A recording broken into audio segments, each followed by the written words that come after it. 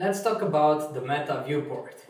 Now, this is a very important thing to have inside of your website because, as you could probably notice, a lot of people actually open websites from mobile devices these days. So you must make sure that your website is actually going to fit very well on every different screen that's out there, because there are a lot of screens for like the iPhone up till 4S, and then the iPhone 5, and then you have the iPhone 6, which is crazy by the way. But anyway, you have a lot of different sizes, so your website must fit them all. And you must make sure that whenever somebody opens up your website from a mobile device, your website is actually going to look very, very nice. And that's why in Content Look, we actually have this task where we tell you if you have the meta viewport inside of your page or if you do not have it. So you must get it right.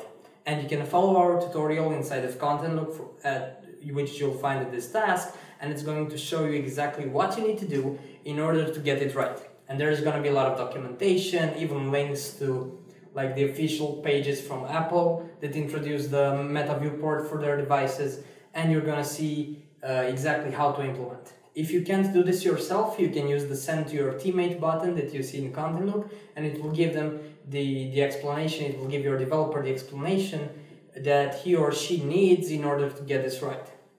Okay, but in this video I'm going to show you why the meta viewport is actually very important, and then you can send the documentation to whoever is in charge of this, or you can fix it yourself if you are the designer or the developer. Alright, this is just some really basic and lame, of course, design, but let's see. So let's pretend that this would be somebody's website. I know it's horrible, but that's not the point. Let's just assume that this would be a website, and this is how you can see it in the browser.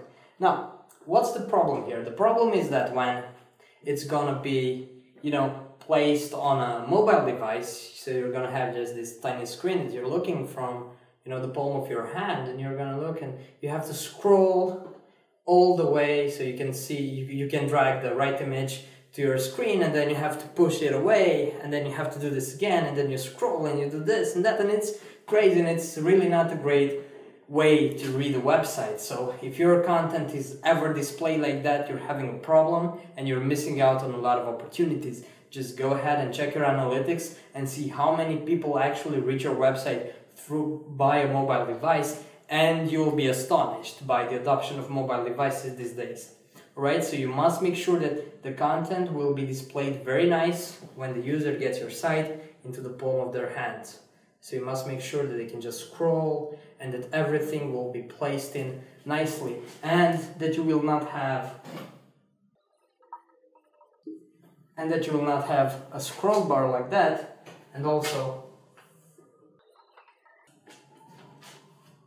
that you will not have a scroll bar like this. Okay, so no scroll bars. You actually must make sure that this whole website that you see here on the desktop is actually going to look nice on a mobile screen. Okay, so this is the mobile screen, and you can definitely see that I can't get this part right here, I can fit it in, and I can't fit this part. Let's say it also has something here.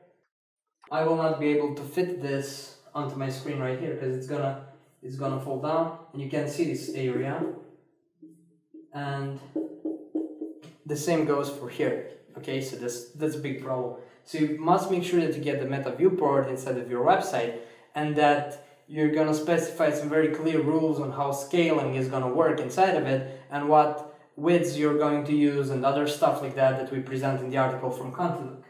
Because the idea would be to get your stuff like this. So, and maybe then just have it like, if these are indeed important elements of your website. So when I scale this one down, it's not going to provide me with scroll bars. When I scale this one down, no scroll bars. When I scale this one down, it's going to show like this. So these elements are actually going to be dragged right here. Okay, so this is very important to understand. Now please read the documentation and make sure that you get the meta viewport inside of your website.